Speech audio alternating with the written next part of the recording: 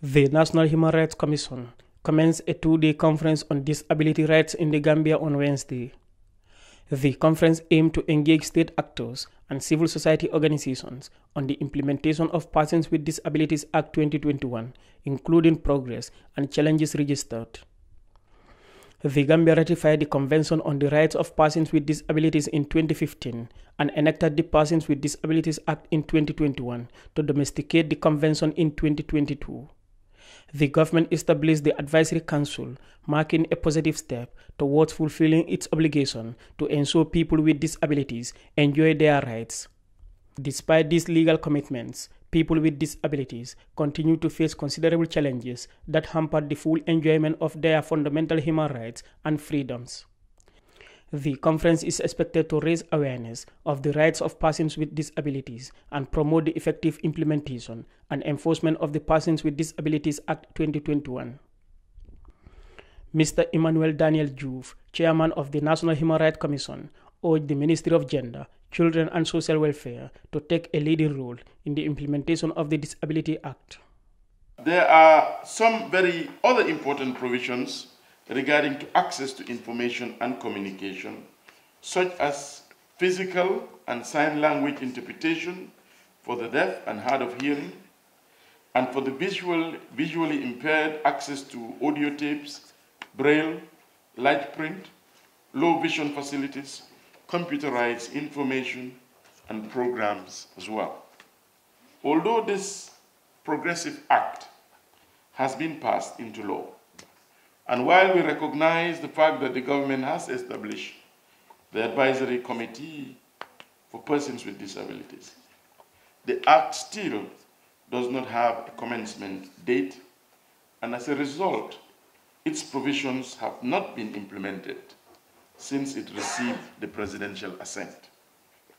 We hope that the two-day forum will not only raise the awareness of the provisions of the Act, but that it will also assist in accelerating the implementation and enforcement of the Persons with Disability Act 2021 by the state.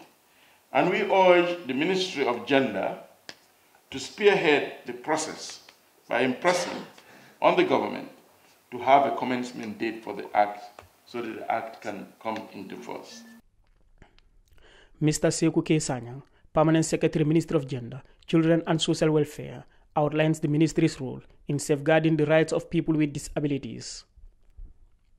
The Ministry of Gender, Children and Social Welfare is in close consultation, collaboration and relation with the Gambia Federation of the Disabled.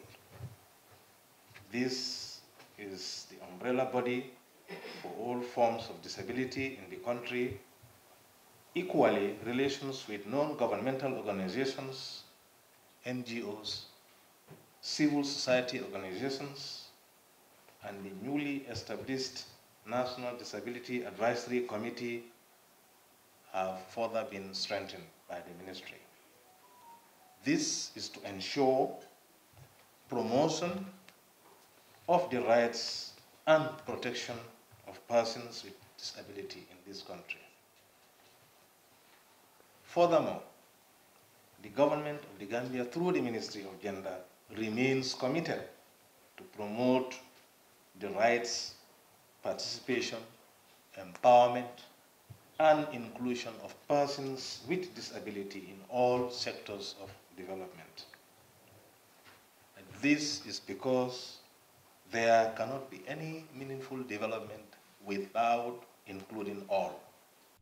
His Lordship Magistrate Mohamed Kurbali, chairperson of the Gambia Federation of the Disabled, says persons with disabilities have been neglected for far too long, despite their rights being guaranteed by both local and international laws. Persons with disabilities remain to be vulnerable in the society. Persons with disabilities for far too long are being denied of our coexistence. Persons with disabilities for far too long are being denied our rights to education. As right holders, proclaiming for our fundamental rights it must not be forgotten that we are being recognized by both national and international legislations. For example, Convention on the Rights of the Child in 1989, Salamanca Statement and Framework for All, 1994. And you also look at the World Programme of Action, 1993, and you also look at other principles like the standard rules on the equalization on the rights of persons with disabilities are all international pieces of legislation that really makes understanding for the rights of persons with disabilities, and that these are fundamental human rights that we must understand, that we must respect, and that we must implement. Meanwhile, Sarafin Wakana, the United Nations Resident Coordinator, says her institution is aware of the challenges faced by persons with disabilities in the Gambia. Despite this, we are aware that persons with disabilities continue to face stigma and discrimination and exclusion, resulting in non-enjoyment of their rights with adverse effects on their overall well-being and potential. The UN is cognizant of the challenges faced by persons with disabilities.